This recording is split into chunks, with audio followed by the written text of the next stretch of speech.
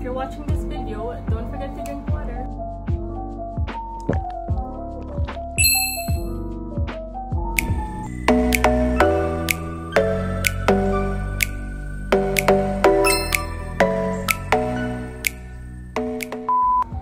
Hey guys, it's Sachi and welcome to my channel. In today's video, I am gonna take you with me as I custom paint my old Hydroflask. Not very old, but I just needed to have a glow up. Are you ready to see my very old Hydroflask? So this is one of the reasons why I'm excited to do this video. My old Hydroflask has a lot of dents and scratches na, and I just wanted to look pretty again. Let me show you guys what I'm talking about. This is my very first Hydroflask, and as you can see, I don't know if you guys can see it, but wait, here, let me show you guys. Oh my god, my spider! There's a big dent right here. I don't know why the bottle falls. It just falls, you guys. It's not my fault. I'm just kidding. I'm a clumsy person. And there's also stains on it because it's white. It gets dirty. Because it's white, it gets dirty very easily, and there's like stains here. I don't know if you guys can see it. Never mind. Oh, there, you guys can see this, right? Tell me you see this. So at the bottom I have one big dent. I don't know if you can. I have a big. Oh wait, I have another dent. Oh my god! Who wants to see dents on your Hydroflask? So all the more reason why I need to give this a glow up. Also, a side note, painting is just a hobby of mine. I'm not a professional artist or whatever. I just like painting because it's very therapeutic. Without further ado, let me show you guys the materials that I will be using here at home.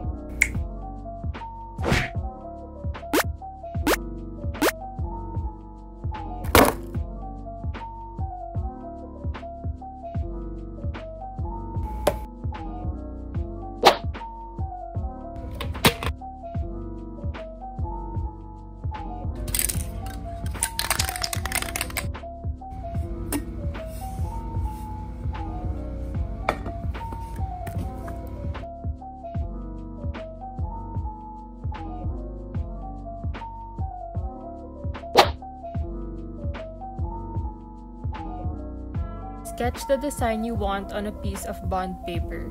As you can see, I chose a sunset because I just love the beach and I'd kill to be there right now.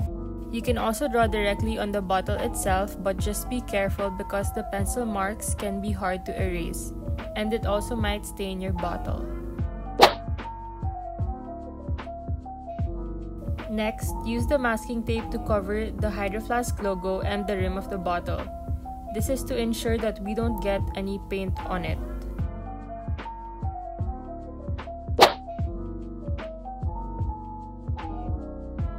Choose your paint and transfer it on your palette. I'm not really sure if you call it a palette, but it's this pink thing that I'm using my paint to put on. Then afterwards, mix the paint and start painting. Since we're painting a sunset, just keep blending until you find the shade that you want. You can also add shades of white and black to add some depth.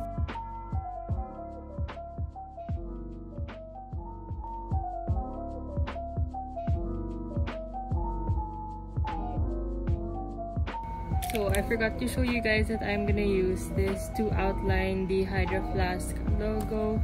These are just some paint markers that I borrowed from my brother.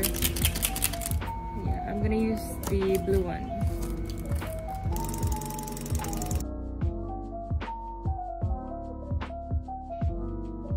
Yeah, it's not going as well as I planned it to be.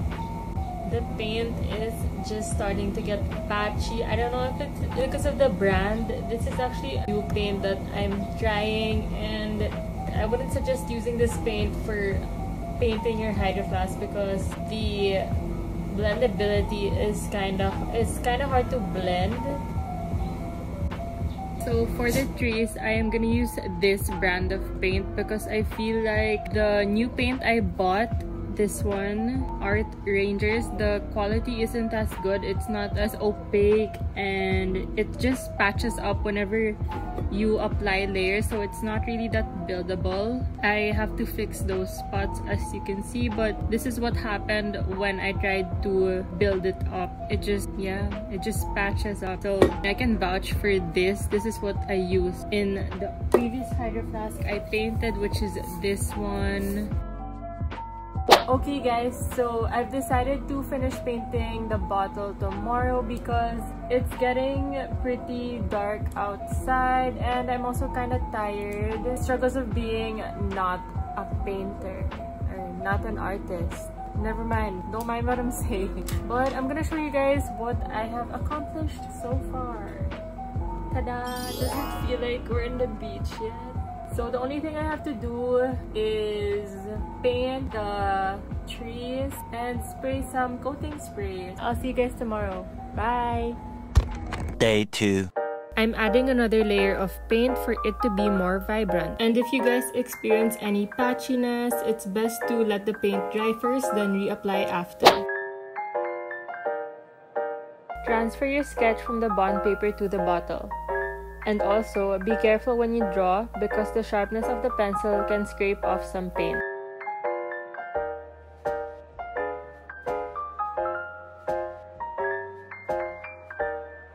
Now I'm gonna paint the other palm tree.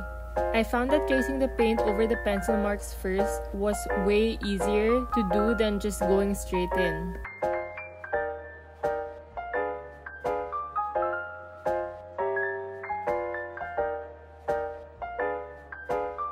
So I just finished painting the bottle already and I'm on the way outside the house to coat the bottle with acrylic coating spray so that the paint stays in place and it doesn't wash off whenever you have to wash it. So let's go.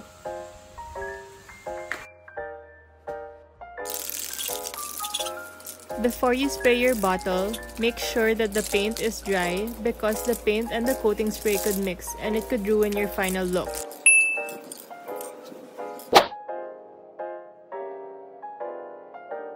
Gently remove the masking tape. Sometimes the paint can stick to it and you might end up having a bald spot on your bottle.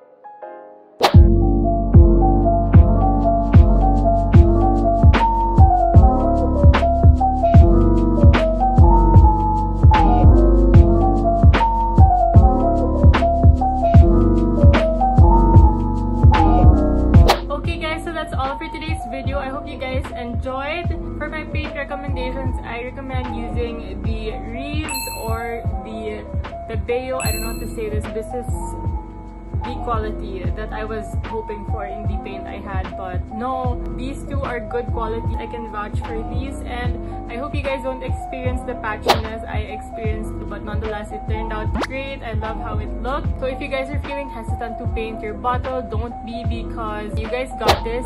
You can paint it. Don't forget to like, comment, and subscribe and click the notification button down below.